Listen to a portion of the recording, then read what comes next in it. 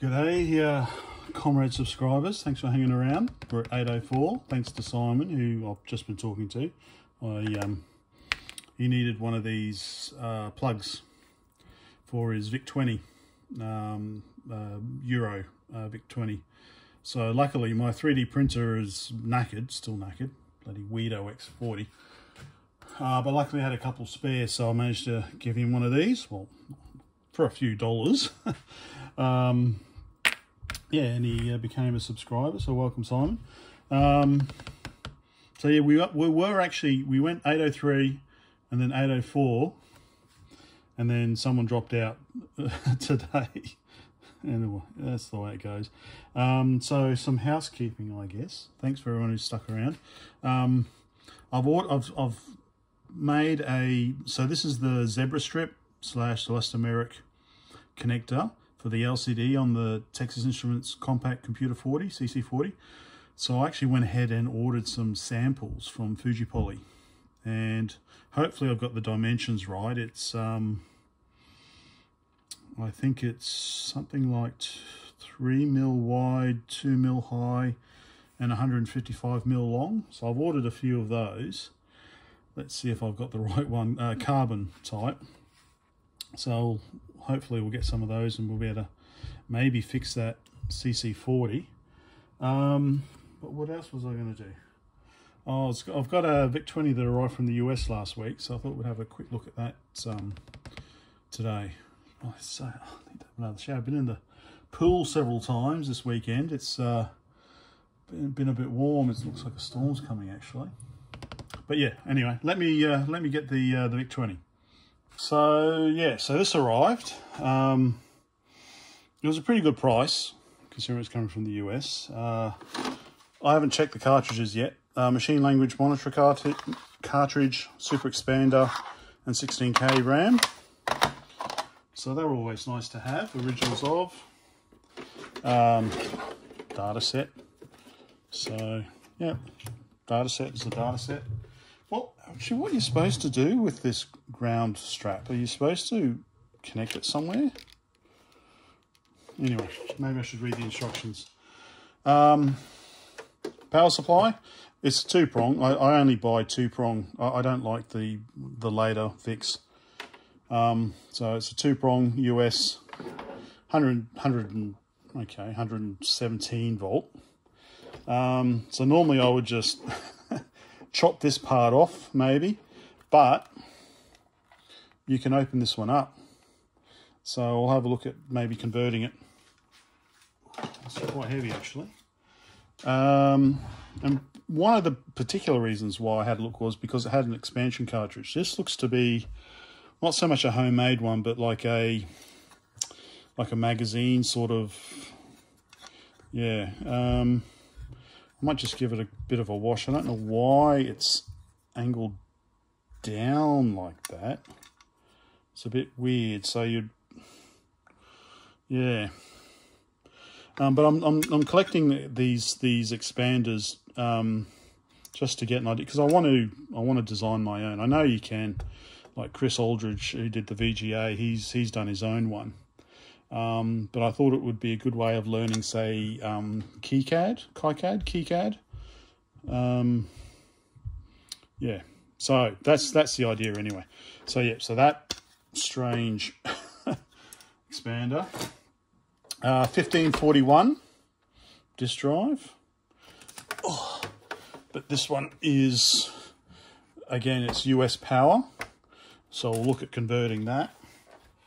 So that's three. I've got a 1540 and two 1541s now, and the machine itself. So pretty standard. Needs a good scrub. Don't know if it works. Let's see. I broke one of these keyboards up today because fellow down in Sydney, hi Hakan, if you're watching, needed this key plus some of the key stems. So rather than try and buy it from the US or Europe and pay some stupid amount in postage, you know, I helped him out So I had a spare one of these. The computer's not working, but I know that'll piss people off that I broke up a keyboard, but because I know this is a very rare computer, they only made like several million. Yeah, I've got about 20 VICs, so you know, if I can break up a keyboard and help someone with key stems, because they certainly are better than the 3D printed versions. Anyway, geez, I need another shower or another swim. All right, so all of this stuff needs a good scrub. It needs to be pulled apart and have a good scrub. Actually, I might have a look at I'll have a quick look at the other disk drives I've got, and then we'll see if this works. Okay, so this is 1541 I've got. It's bloody heavy. That's also it's a 117 volt version, so that would need some. I haven't opened this one up yet. This is what it just came with a VIC, and this is the 1540 I got. So I'm working on upgrading it. You know, the replacing the old linear regulators. I've put the chip somewhere, but you can see it's got some discoloration, so I need to work on that. So I got this actually in Australia. Doesn't actually specify the input voltage on the back, but oh geez, you can see, bloody hell, huge transformer there.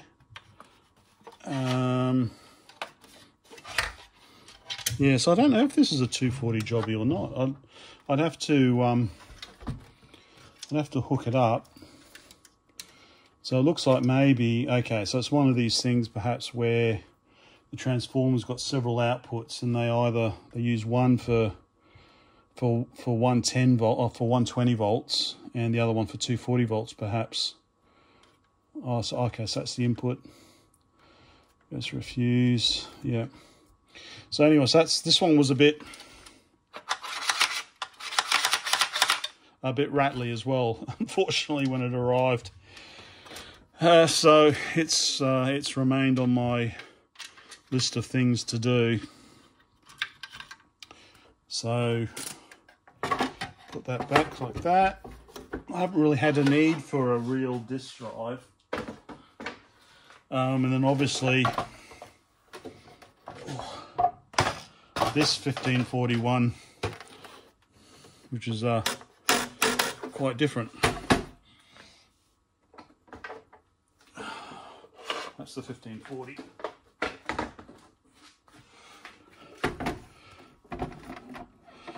Yeah, there we go. Anyway, let's see if this VIC works. Okay, so I'm going to use this C7 plug, right angled, that I went through a phase of making these sort of plugs up. So these fit quite nicely into the, I usually do. I've modified this one for Euro. Yeah. So you can sometimes with these sort of C7 plugs, if the holes are big enough, and then you cut out this center part, you can use it on a Euro VIC. That's, you know, it's got the little divider. But yeah, otherwise just stick it in like that. Power supply on. So which one shall we use? We'll use this one here. Plug in. Which one's that one? 9 volts, 2.3 amps. Turn on. Okay. All right. LED's on. 1.2 amps. Okay. Let's plug in the video. Video is plugged in. And what's that? All right, let me just get the video set up. See if there's actually, I pulled the HDMI plug out of my little yo screen. And now I can't get it back in again. A minute. Okay, I won't worry about that. Which is the composite cable for this one. It's this one here. Plug in the yellow cable. Okay, yellow cable is in. Turn on the screen.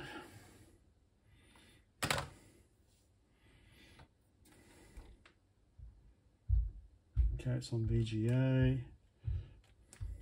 Let's go to AV. Hey, it's working.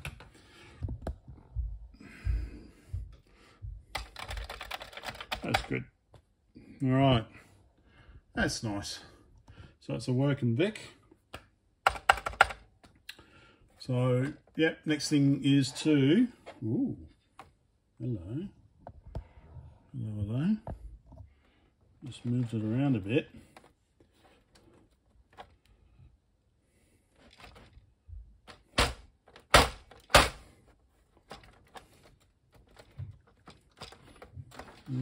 Oh, okay.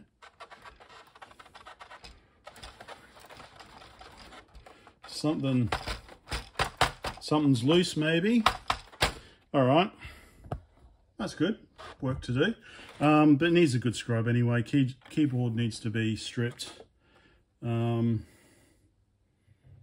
still needs a good whack somewhere. All right, so let's pull it apart then. Or shall we have a look at the power supply first? Let's have a look at the power supply. But yeah, hang on. Let's have a look at the screen. Okay. So it's just affecting the... No, it's not affecting the borders. It's affecting everything. Power off. Power on. Yeah, so there's something...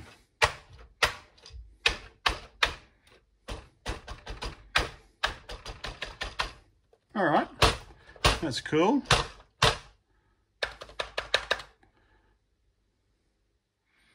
Interesting effect. I don't know if I can, how can I make it stop? That's me shaking it. Which I know is not normal operating procedure. All right. So I think it might rain soon, so I've been... It's been mowing the yard weekend, so which takes ages, especially with the whippersnapper you got to do. Yeah, so I think I probably should go and bring everything in before it gets too dark and the mozzies come out.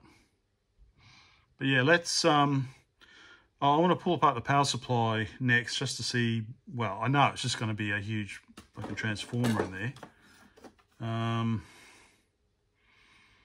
See if we can swap it. Convert it to Aussie. Okay. Back in a while, but it'll be instantaneous for you. All right. Just trying to open this power supply with Phillips head screws. Man, I really miss the flathead screws in the Soviet ones. That was so much easier. It's always trying to find the right screwdriver. That didn't sound good, did it? Probably not meant to be opened.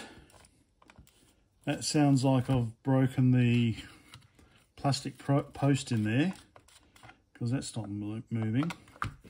So they put screws in it.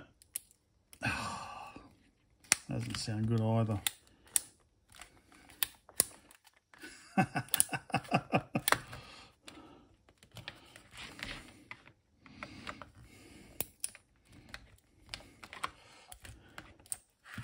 So yeah,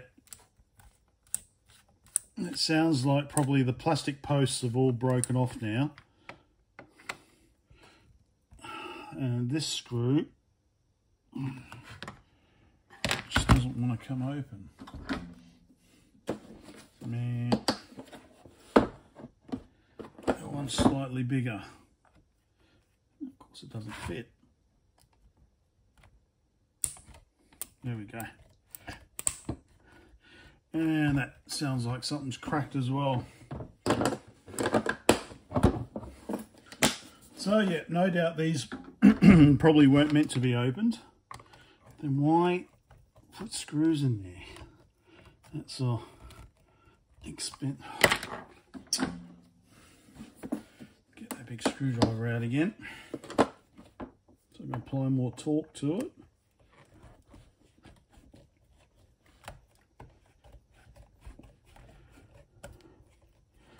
This screw is actually coming out.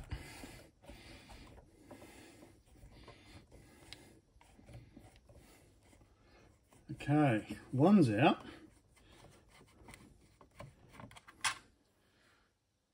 Okay.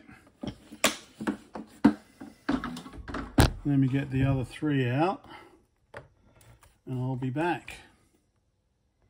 Yeah, as I predicted, the bloody posts broke off, didn't they? Hey.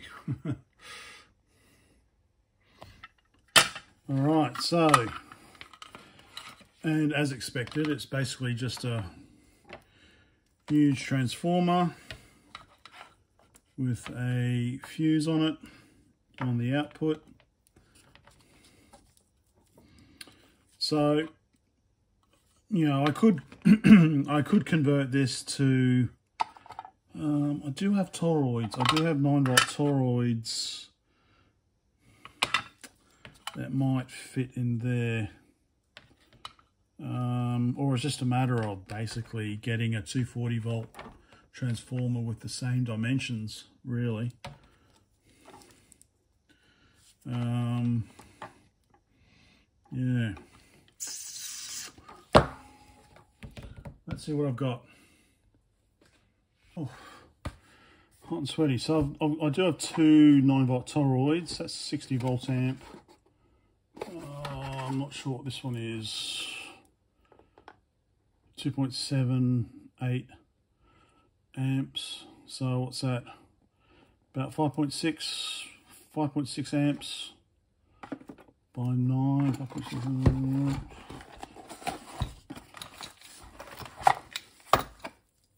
And this is 3.3. So yes, this is obviously the bigger one. You can tell.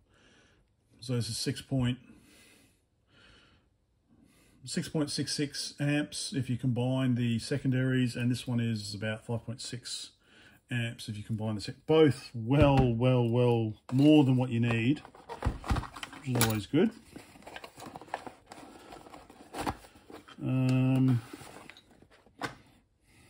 But I think this one's too big anyway, so probably could get a smaller one, or I could look at getting another one of those. So that's the power supply,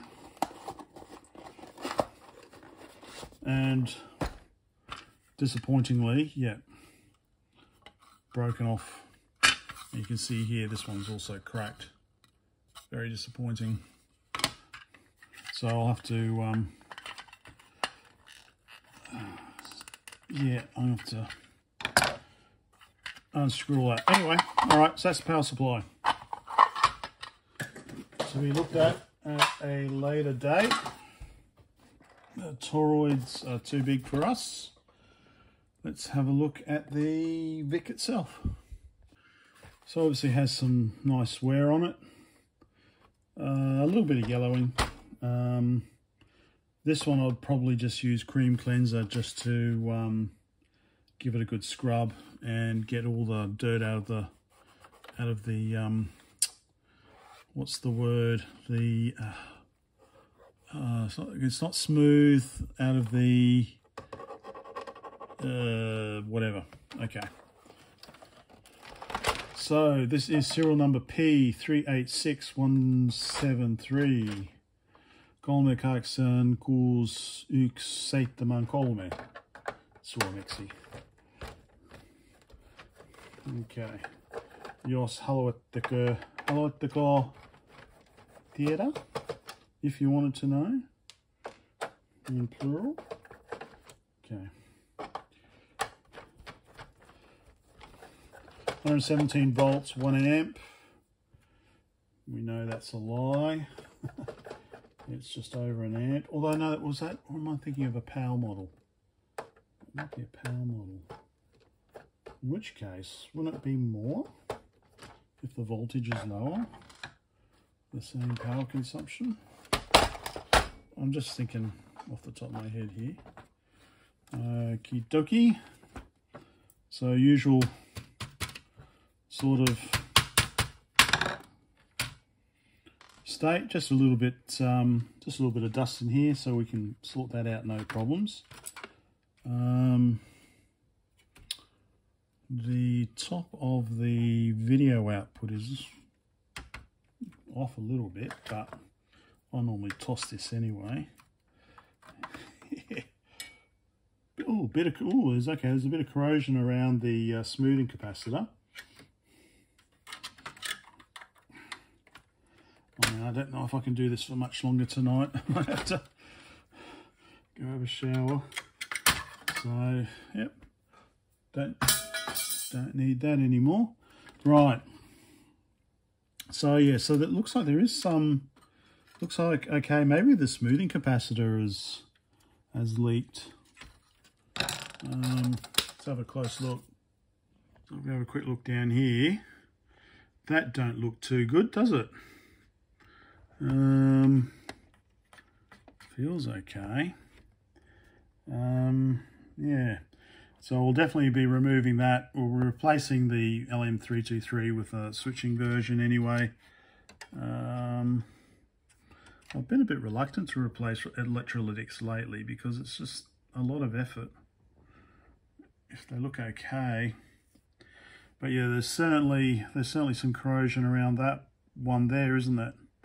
So what I'll have to do, the best way, because I like to give these a good scrub, is I'll remove all the socketed chips. So luckily everything's socketed. I'll remove the shield around the video output. I'll remove the heat sink off the, this is the rectifier here. So I'll remove that heat sink off there. I'll remove this heat sink as well. Remove the linear regulator. Remove the smoothing capacitor. And then basically give it a good scrub. Make sure we get rid of all that crap. Oh, hello. What's that? What have they done there to the fuse? Okay.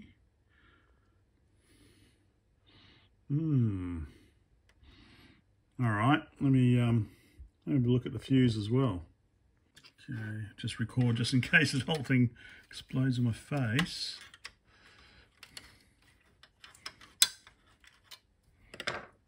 Okay. I don't know why that was. Looks like. Okay.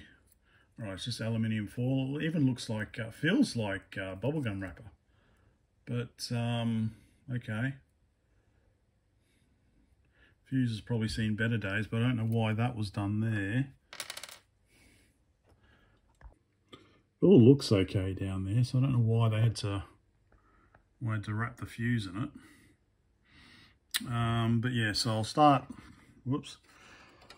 I'll start dismantling. I'll get all the chips out first, I think. Remove that and give it a clean and see how we go.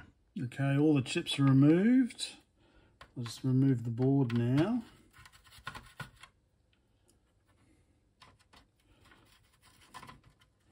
Then I'll get rid of the heat sinks.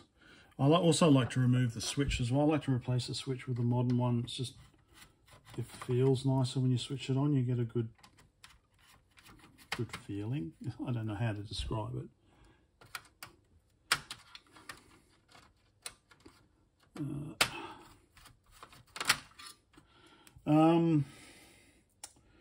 Yeah, so one little tidbit, you know, I'm just going off the troubleshooting that I've done, is if you find that your VIC takes more than a few seconds to boot, you've got this 555 timer here as a monostable, so single shot. So it actually, I don't know, so it's got a 1 microfarad, 50 volt, I don't know why it's 50 volt, but 1 microfarad electrolytic here that contributes to the time setting of the 555. And if this is like, I think if the capacitance is increased, then the 555 will hold the 6502 and reset longer. So the idea is that when you first boot up, this holds the 6502 and reset until everything's stable, so a few seconds, and then the 6502 is brought out of reset and can start processing. But yeah, so if this little capacitor here, 1 microfarad, if that's gone out, if that's more, then it'll, yeah, you'll turn it on. Like if you turn it on and you get nothing for a few minutes, well, and you get nothing straight away, you might turn it off straight away and think, oh, okay, there's some issue with it. So always turn it on, leave it for a few minutes, and if something comes up after a while, then okay, maybe look at this timer circuit. Anyway, that was just, I try to help when I can. I'm not an expert, but I have noticed 1 or 2 things. All right, so the board's free. Still need to get the VIC out. So I'll take that off to give a good scrub as well. I'll probably replace the rubber feet as well, put new rubber feet on. Yep, all right. Stick that there for now.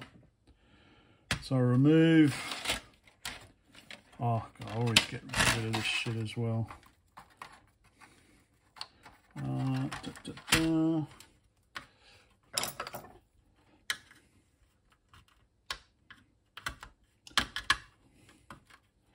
So anyway, I'll pull this stuff off. This bottom Faraday type stuff, I guess. On the side edge as well. So yeah, let me just do that. Okay, now we're getting down to it. So, okay, so this rectifier actually has been connected via, oops, sorry, bleeding a bit. So here as well, sometimes they don't do this, sometimes they do. So there is actually, yeah, it's actually grounded to here. So you can see that basically you need to put it back on here. You've got some Loctite type of stuff here. But yeah, when you're refurbishing these, you want to put new heatsink compound on there anyway. Depending on what you want to do, you could completely bypass the rectifier. If you're just going to put 9 volts DC straight in, you can see put new, so we'll clean that up. But if you're going to put DC 9 volts straight in, then you don't even need the rectifier. You can bypass that and go straight to the regulator. Or if you're going to put 5 volts straight in, then you can bypass the regulator and go, anyway, whatever, depending on how much you want to save. So, what we want to do now is, we want to desolder that. Switch on the desoldering. We want to remove that, desolder that, and then it's ready for a wash. I'll probably take this side off as well. You can on these ones. On the Euro ones you can't because the power plug is fitted onto this side piece. But on the US ones you can. And make sure you don't get the screws mixed up.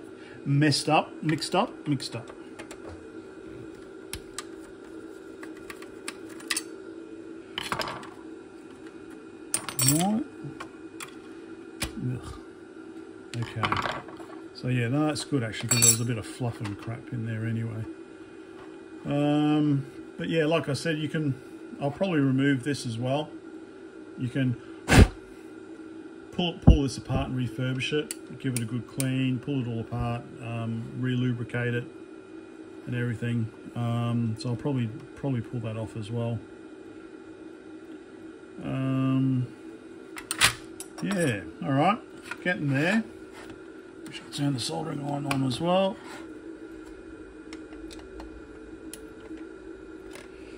Yeah, that's going to need me.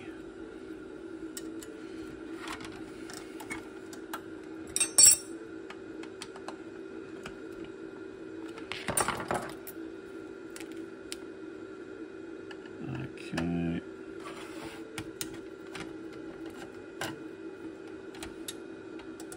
And this one as well.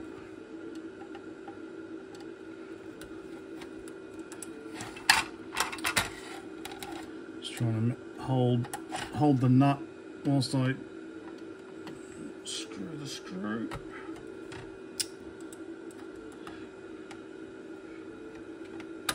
I do actually have a tool that I could stick in there to hold it in place. Anyway, let me get that sorted. Okay, screws are removed. So first thing I like to do is, if that's on, is just to reflow the solder a bit, so that when I use the desoldering line, it works a bit better. So I want to do that, and I also want to, yeah, okay, it's probably the wrong soldering iron bit. So this is the on-off screw as well that I want to remove. On-off screw, on-off switch. Okay, that's reflowed. I also want to do the Faraday cage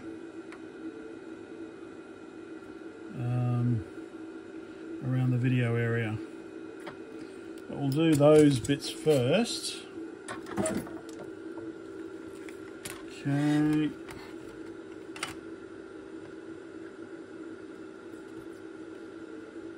Heat it all up.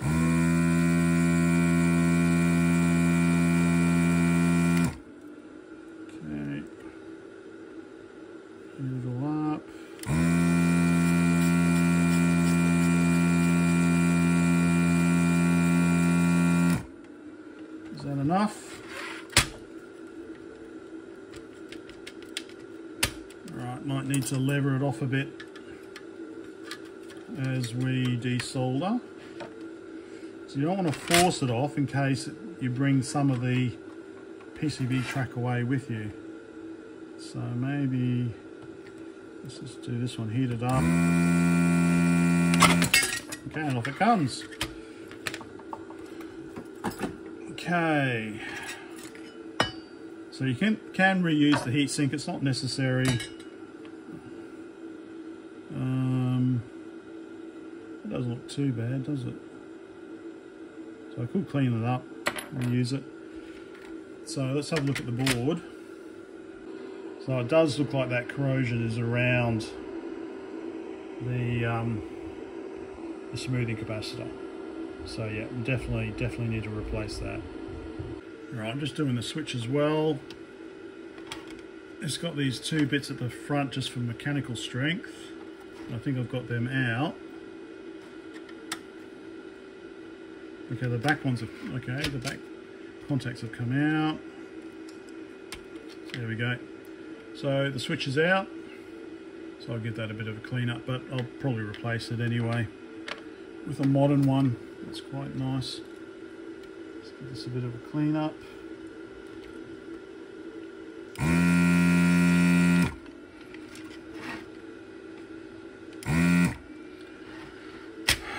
Okay, now just the Faraday cage for the video section. So again, we'll just reflow the solder there, I think, and then start desoldering. Sweat and buckets. So we're just about done. I've removed the Faraday cage and removed the suspect capacitor. So I'll just move the cartridge bit now as well, which is this here.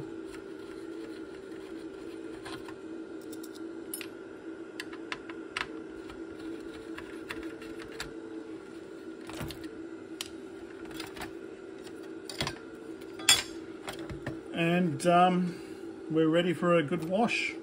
So I like to do it in the sink with detergent and warm water and give it a good spray. So I think it'll be very good in this case, especially to get rid of that corrosion there. And once that's done, then we'll start putting it back together, upgrading it and putting it back together. So yeah, so there'll be tomorrow, well, depending on work. But yeah, I think that's it for tonight. Bye for now.